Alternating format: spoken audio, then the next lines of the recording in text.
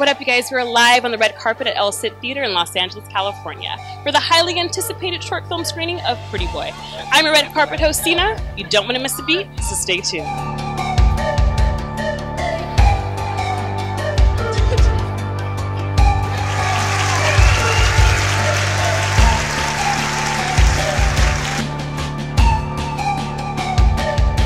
Your resume of work pretty much goes down the street. You know, you've been in movies such as The Duff, Get On Up, just to name a few. How was preparing for Pretty Boy different from that? Well, Pretty Boy was one of the projects that I could say I was involved with the longest. Yeah, no, I was approached by Cameron.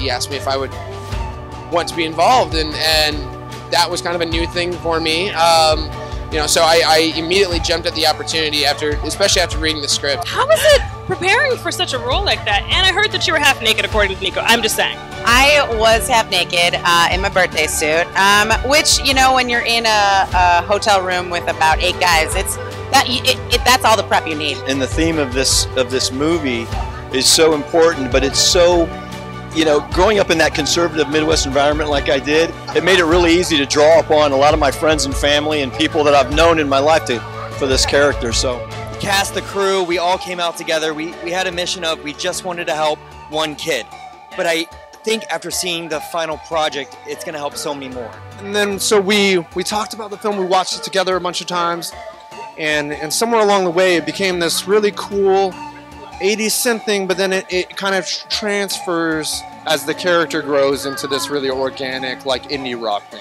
Since we're talking about bullying, do you have any advice for people that have been bullied or are going through bullying now, since I know that has been something that's been a topic of discussion on the internet? Yeah, I just don't keep it to yourself.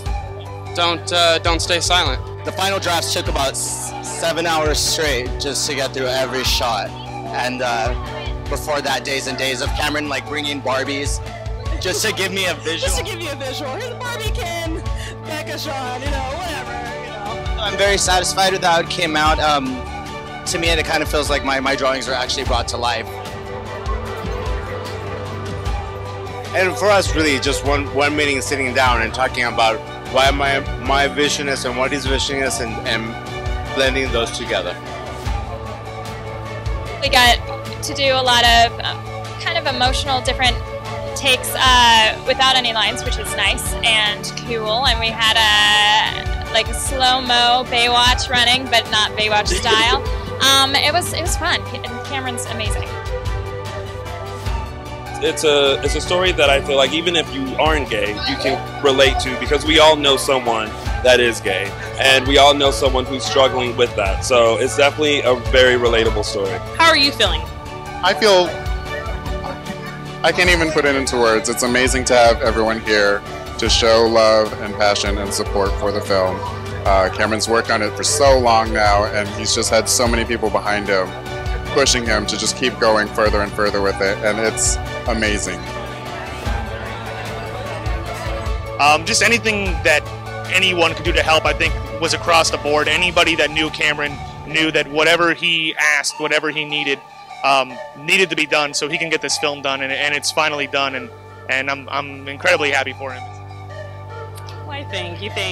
She was on time. She was. I was ready on time. He kept me waiting for an hour. I thought you said you weren't going to talk. I just had to stop you two because you look amazing and you're making me look bad. I'm so proud of Cameron. I mean, Nico, Rebecca, everybody did such a wonderful job, and I'm really honored to be here. Wow, yeah, are we doing a selfie? No, I'm not going to do a selfie. I'm going to get a picture of all you fantastic looking people. Wow, bunch of pretty people here tonight.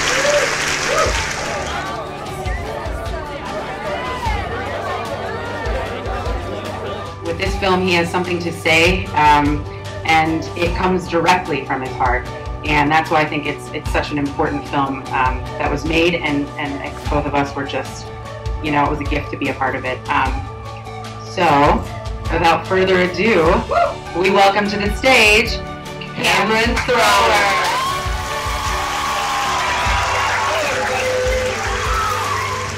Just one of those things where you watch and you're like, you know that this is going to make a difference. I wanted to make this film for those kids out there that might feel a little different. We you just want them to know that it's okay to be who you are.